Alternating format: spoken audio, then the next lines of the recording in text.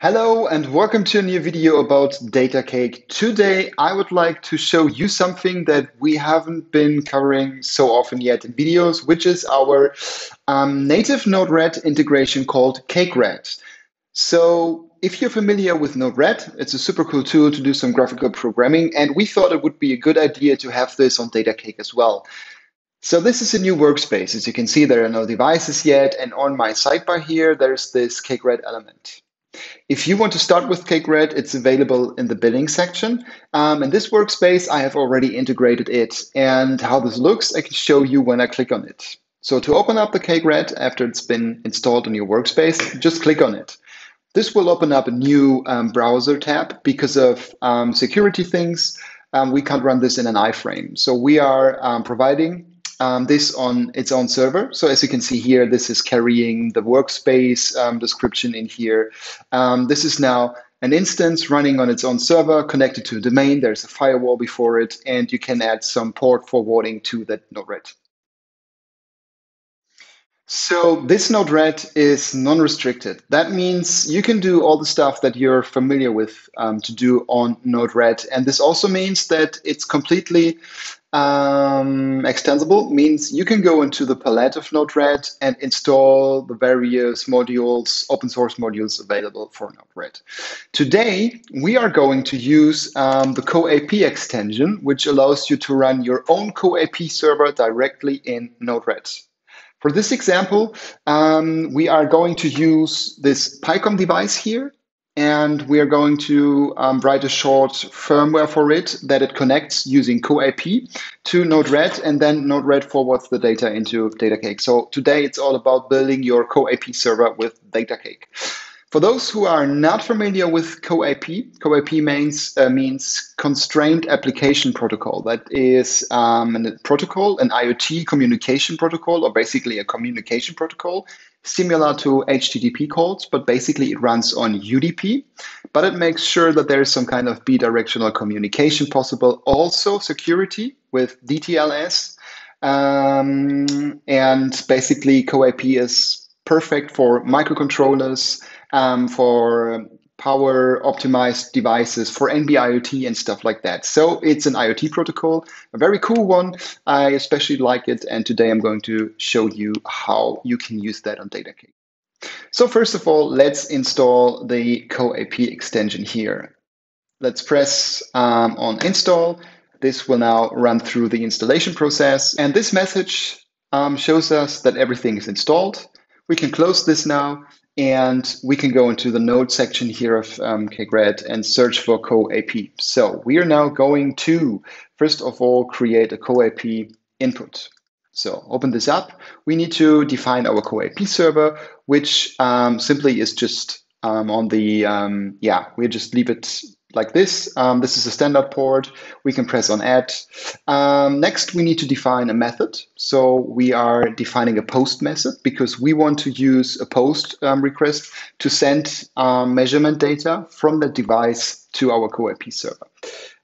We need to define an endpoint, which is /update. We press on done. And also we need a function node in here, and this function node, we will be using this to send data or an acknowledgement of the request back to Datacake, to the device. Okay, this is done by simply accessing this and sending this msg.res.end. Okay, we press on done. Last but not least, we also want to see what's going on here. So we are putting on this debug node. We press on deploy. And now this CakeRED instance is all set to receive CoAP messages. Okay, we are now all set, and we can go continue and add the firmware to this Pycom device, and we are going to forward then data from the Pycom device to that CakeRED CoAP server.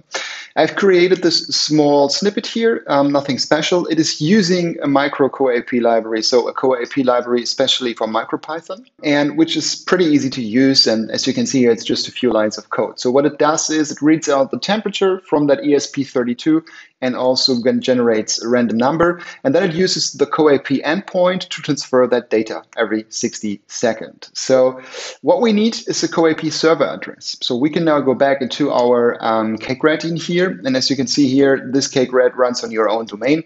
That means we simply can just copy this domain here back into the Visual Studio Code, paste this here.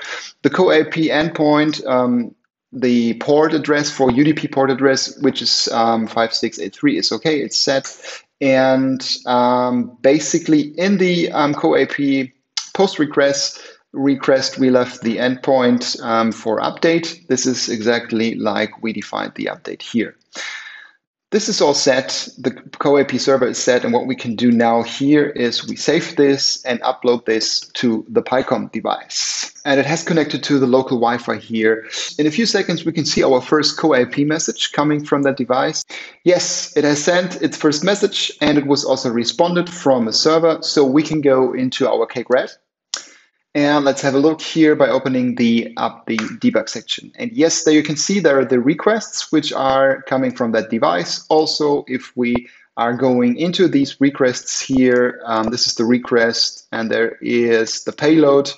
And there it is. This is the data coming from our device, which is a JSON sent as a plain text. You can see this here, and it's now successfully transferred to CakeRed using a CoAP server running on Node-RED on the Datacake workspace. And now let's continue to get this data into Datacake. So let's go back into our workspace here and create our first device. We choose an API device, new product, call that CoAP demo product. We press on next. We leave the serial number auto-generated, CoAP device 01.